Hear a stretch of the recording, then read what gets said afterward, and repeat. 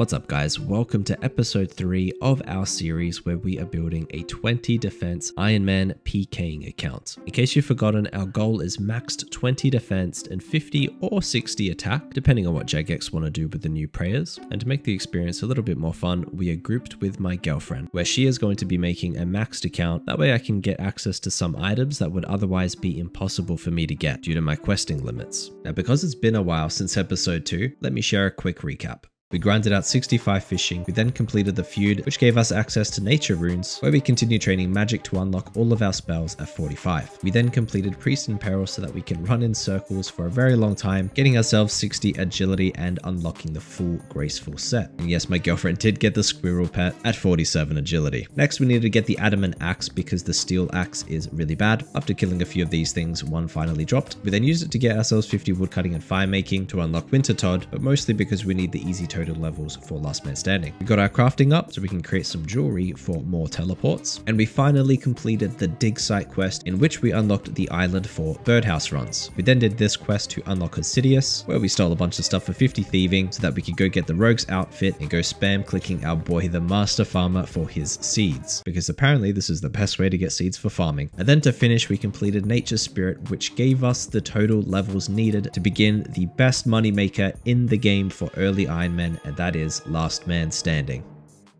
Our first LMS game, let's go. We're going to be using Entity Hider as well, just to make sure we win a lot. So the main reason we are doing LMS is so we can get the rune pouch, and we also need money to unlock high alchemy. Oh, he's dead already. That was so quick. Goodbye, buddy. All right, we have turned off Entity Hider. I don't think so, buddy. You went for a rush. It's just Ballista Poke. And let's go in for a quick little Blood Barrage. Oh, I 2-ticked because it's a Ballista. Quick spec. Oh, as if you prayed it. Okay, this guy has a brain. I need to remember that I do have 240 ping. Go for a spec here. Oh, misclicked. Send it again. Oh, we prayed it. Nice prayer. I think that's refrozen there. Let me just see it up. Make sure I don't die. Yeah, I don't see myself losing this fight, so I just gotta kind of take it one hit at a time. It should be fine. Maybe VLS spec KO. Also close. Go a quick blood barrage. Splash, of course. Send one more spec. Nice. Back KO. Alright, well, now you guys can see how easy it is for me to win games. So I'm just going to turn on Entity Hider and go full sweat and just make maximum points per hour. Yeah, okay. Report. Sweat. Fuck AHK. I'm doing the most retarded switches. Yeah, let's just kill him. Good fight. Your AHK. Cheating is cringe. Do a quick knife. DDS combo. Good fight, buddy. 20 wins in a row we now can unlock. Where is it? Where is it? Here it is, the rune pouch. That is going to make life a lot easier when I'm teleporting around. Let's just put that stuff in there now. And for the rest of the points, we're going to be buying rune arrows. Whenever we buy these rune arrows, we can high alch them for like 260 GP each, or we can also sell them to a shop. Quickly buying some rubies with the money we have left. We're down to 20k, bro. But this should be enough for a few dig site ammies. But now we're going to head over to this shop right here in Karen. So we're going to be selling a few rune arrows at a time and then buying them on my main account so that the shop is always buying rune arrows at a good price. I think you can do it in pest control as well by memory, but I don't know. I know this one works. Nearly sold them all. Almost at 1,000 left. This is so fucking tedious, but look at that cash stack, bro. We're almost at a mil. Last one. Let's go. 1.2-ish mil. Not gonna lie, that was so aged to sell. But at least we got the cash. This should last quite a while. Bought some gold ore, and we're going to be turning these gold bars into amulets and rings for some teleports, because I want to start like hunter runs and that sort of thing ASAP. Yes, I want to make some ruby necklaces. Just got to drink this to boost my magic, and there we go. We've now officially unlocked the dig site pendant, and we can also finally start our hunter runs, which I'm really excited for. 50 magic completed, 5 more levels to go. It shouldn't take too long now that we've got all the money that we need for as many natures as we need. One of our first birdhouse runs are about to be complete. If you guys don't know, the important thing about birdhouse runs is that it's one of the best ways to get tree seeds, which for obvious reasons are really good farming XP. 55 magic coming in. Let's go. We can now high alch. When I can't be bothered selling, I can pretty much just buy a whole bunch of nature runes, and look at this, 240 GP per fucking arrow. That's crazy. Our farm runs have officially begun. By far my favorite skill in the game, honestly. There's there's a really good chance that I'm gonna get like 99 farming before anything else just because I enjoy it. Like, I don't understand why, but it is what it is. Oh, that feels so good. So these are actually going to turn straight into energy potions, which is going to be so huge for me, because even though I have graceful, I still run out of energy quite often. There we go. So yeah, I need to get this volcanic ash, and by using this on super compost, we will be turning it into ultra compost, which makes it like 95% chance of not dying, like the herbs or something like that. Oh, let's go. Ultra compost completed. Huge. No, our sweet corn isn't finished, so at least this is.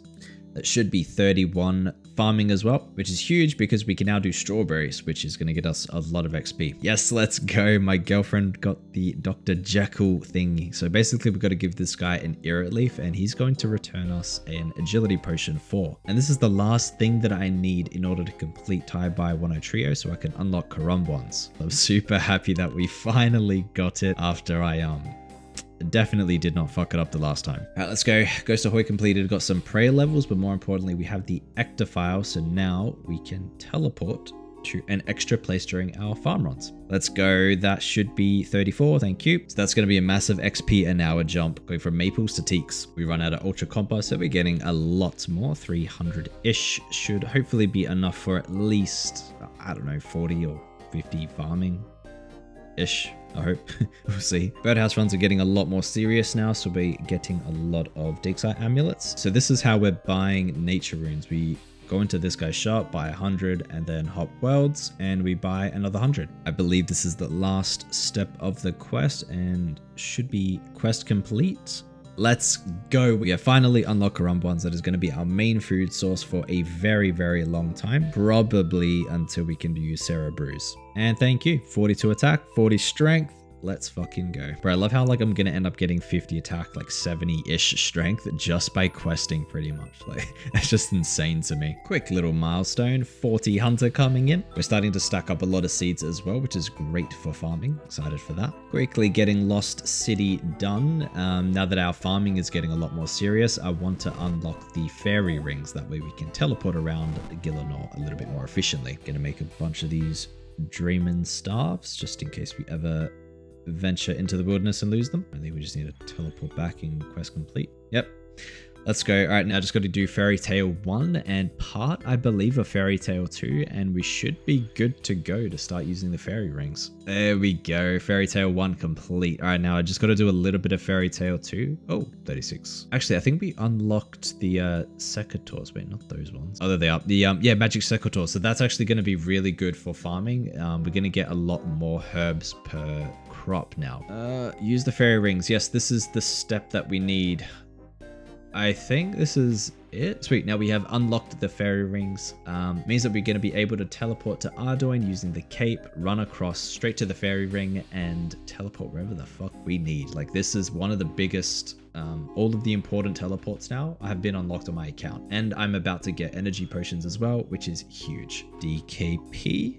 I think this is the one to get to the Karumbons. There they are. Let's fucking go. Now we're going to be staying here for quite a while, getting food predominantly for winter Todd. That is the main thing that we are going to be using it for, but also, yeah, you know, just general food for a lot of different things. All right, lads, that is end for this episode. Hope you guys enjoyed it. Made it a little bit quicker and try to squish as much into this episode as possible. Future episodes are going to be significantly longer. I'm going to aim for like 45 minutes-ish, if possible, like 30 to 45 minutes. And we're hiring an editor to make sure that the quality is up to scratch. Anyway, if you guys enjoyed the video and you want to see us progress towards Winter Todd in the next episode, then make sure you like the video, subscribe, and make sure you hit that bell notification thingy. That way you get updated. And that is pretty much it. See you guys next time. Peace.